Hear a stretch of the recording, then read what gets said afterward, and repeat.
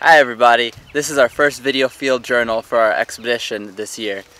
Before I get you guys briefed on what we've been up to, I'd love to introduce our team. So I've got Daniel Zurich here, Nathan Morehouse, Patrick Butler, and I'm Sebastian Echeverri. So we just got back from our third day of collecting jumping spiders in the field. Our first 2 days were at this site in Queen Creek, Arizona that borders a peach orchard, and it's a fallow field where we found a lot of our main study species, Habronattus pyrrithrix. The weather this year has been a lot wetter than we had anticipated, so there's a huge population density of these animals, which is really great for us. We've been looking for them in this short grassland, which involves just walking around, looking at the ground, and diving down once we found a spider and trying to collect them in our vials. In addition to catching animals, we've been taking measurements of their habitat. So we've been collecting videos from spider eye level to see what their visual environment is like, as well as taking spectral data to measure the light that they encounter throughout the day.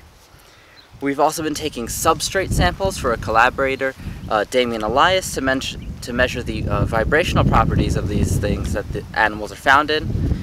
On our second day, we had more time to film as we collected almost all our animals on the first day. It was a really high density site, and we managed to get a lot of great footage of these guys. Habronattus pyrrithrix is found on this flat ground, as I mentioned before, but to us it's a flat ground, but to them it's really this big 3D forest where these towering grass stalks cast these huge dynamic shadows on the ground, and the animals are climbing over them in all directions and jumping from blade to blade.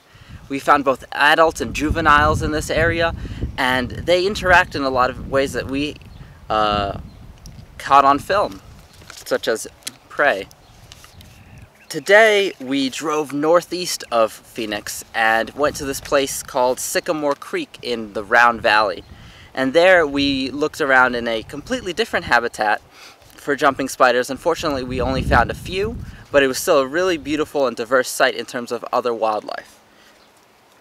Tomorrow we'll be heading down to Yuma to hit a bunch more sites where we know we can find a lot of really beautiful, interesting jumping spiders. Thanks for listening to us, and we'll catch you on the next video.